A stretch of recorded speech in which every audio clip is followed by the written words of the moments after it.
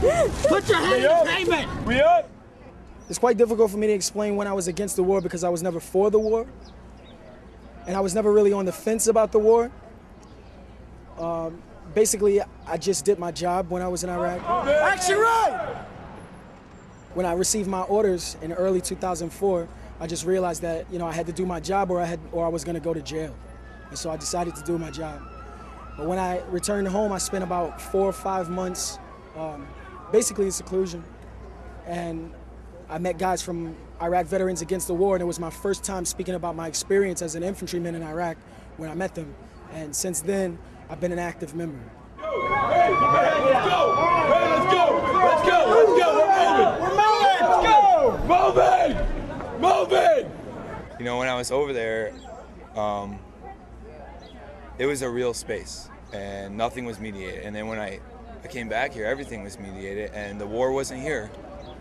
And there was no one to relate to, and you try and talk to the people that are closest to you, and everyone's forming an opinion about what the war is and what it means.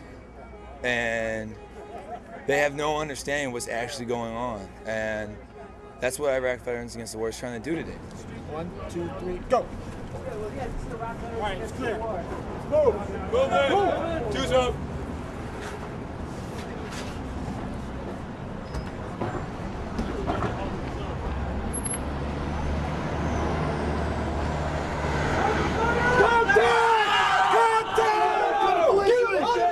Basically simulating roles and experiences that we encountered while we were in Iraq.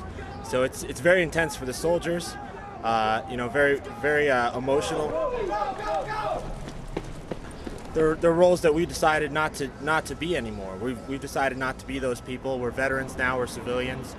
We let the professional military do their job, and we act as a voice of them in the veteran community.